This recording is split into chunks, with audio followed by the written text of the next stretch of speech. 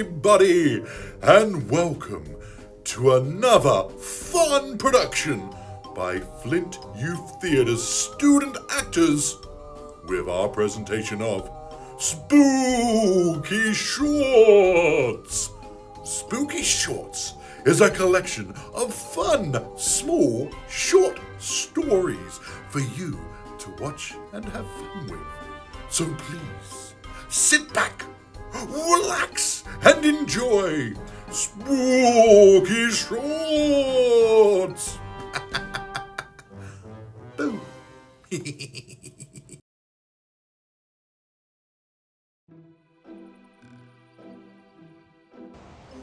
Okay, Sophie's off getting marshmallows. We have to scare her. She hates scary stories. Perfect. Who's up for a spooky tale? Is that necessary? Oh, please. It's a camping tradition. I'll go first, and then we'll add on to the story. At the end of a long, dark road is a long, dark path. At the end of a long, dark path is a long, dark house. And the lone dark house has a single dark door. Behind a single dark door is a long, dark hall. At the end of the long, dark hall are some tall, dark stairs. At the top of the tall, dark stairs is a long, dark balcony. At the end of the long, dark balcony is a big, dark room. In the big, dark room is a big, dark closet. And in the big, dark closet is a big, dark door. Behind the big, dark door are some steep, dark stairs.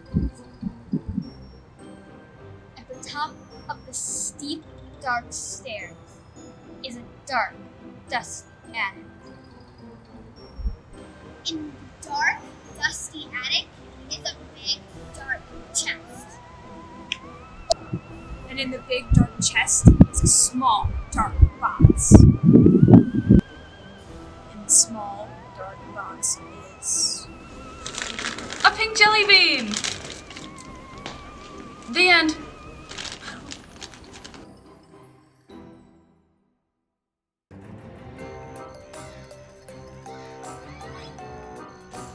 What's a ghost's favorite dessert? Blueberries and ice cream. Where do witches' frogs sit? On a toadstool. What kind of coffee does a vampire drink? Decaffeinated. Why did the ghost go to the sales? Because they were bargain haunters. What's a skeleton's favorite instrument? A trombone. What do you call two witches who share a room? Broommates. How does a vampire start a letter? To whom it may concern. Why is there a fence around the graveyard? Because people are dying to get in. Why didn't the skeleton jump off the roof? He didn't have the guts. What do sea monsters eat for lunch? Potato chips! What do you get when you cross the abominable snowman with pasta? Spaghetti! Why do ghosts hate the rain? It dampens their spirits. What do you call a witch that lives at the beach? A sandwich. What kind of mistake does a ghost make? A boo-boo. Why are ghosts so bad at lying? Because you can see right through them.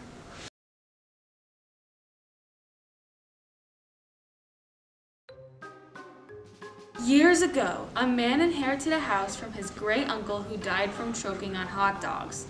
The house sat on a hill outside of town in the next state, and rumors were told that it was haunted. The man traveled to the town to inspect the house and found that it was a wonderful old mansion in great condition, but very, very old. So he decided to move in and enjoy his inheritance. A couple of weeks later, after he moved in late at night, the phone rang. When he answered it, a voice said, I am the Winter Viper. I'll be there in 14 days. And then hung up before he could say anything. This really shook the man. The next day, he searched the internet under snakes for a Winter Viper, but found nothing. A week went by with no concerns, and again, late one night, the phone rang. I am the Winter Viper. I'll be there in 7 days. And hung up. This made the man quite nervous, not knowing what a Winter Viper was. He asked around the town, and no one had heard of any such viper. 4 days later, late at night, the phone rang. I am the Winter Viper. I'll be there in 3 days. The man is getting much more concerned now. 2 nights later, the phone rang. I am the Winter Viper. I'll be there tomorrow. Needless to say, the man is just plain scared now. The next evening, the phone rang. I am the Winter Viper. I'll be there in 1 hour. The man tried to leave, but his tires were all flat. Nearly an hour later, the phone rang. I am the Winter Viper. I'll be there in 2 minutes. The man ran around, locking all the windows and doors, and called 911. The police were on their way. Soon, there was a knock at the door. The man opened the door a crack and asked, Is that the police? No, I am the Winter Viper. I come every month to wash and wipe your windows.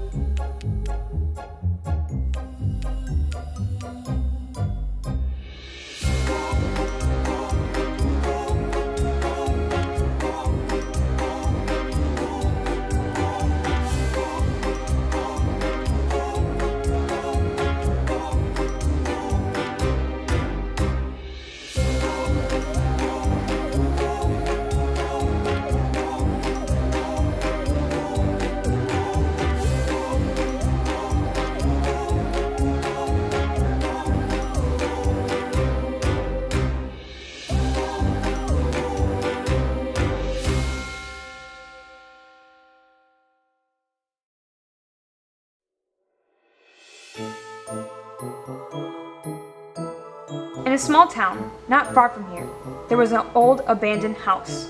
No one ever went near it because everyone said that it was haunted. One day, a bunch of local people were sitting in a coffee shop, chatting about bravery. One man in particular was bragging loudly. I'm not afraid of anything, He boasted. Oh yeah? Asked his buddy. I'll bet you aren't brave enough to spend a whole night alone in that old abandoned house. The boaster didn't want to admit that he was afraid, so he agreed to sleep in the house that very night. At dusk, he arrived at the house alone. He checked every room and found nothing unusual. He chose an upstairs bedroom, spread out a sleeping bag on the floor, and tried to sleep. He had just dozed off when he heard a faint noise from downstairs. He strained to hear what it was. It sounded like someone was moaning these words. I am the ghost of the bloody finger. I am in the front hall. The man told himself that he was just imagining things. It must be the wind, he thought. But then he heard a bit louder. I am the ghost of the bloody finger. I am at the bottom of the stairs. My imagination is running wild, thought the man. I am just going to sleep, and soon it will be morning. But then he heard, even louder, I am the ghost of the bloody finger. I am at the top of the stairs. The man dove inside his sleeping bag, but he could still hear the ghost coming closer. I am the ghost of the bloody finger. I am in the upstairs hall. The man hid his head under the pillow, but he could still hear the ghost coming even closer. I am the ghost of the bloody finger. I am at the bedroom door. The man was shaking with terror. The door creaked open. I am the ghost of the bloody finger. I am in the bedroom. The ghost paused in the doorway. I am the ghost of the bloody finger. Do you have a Band-Aid?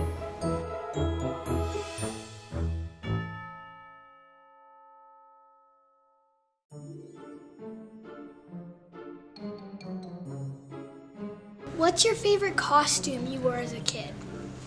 My favorite costume, it had to be when I dressed up as the Blue Power Ranger. My favorite costume I wore as a kid would have to be the year that we weren't allowed to wear anything scary or spooky at school, so I went as a doctor.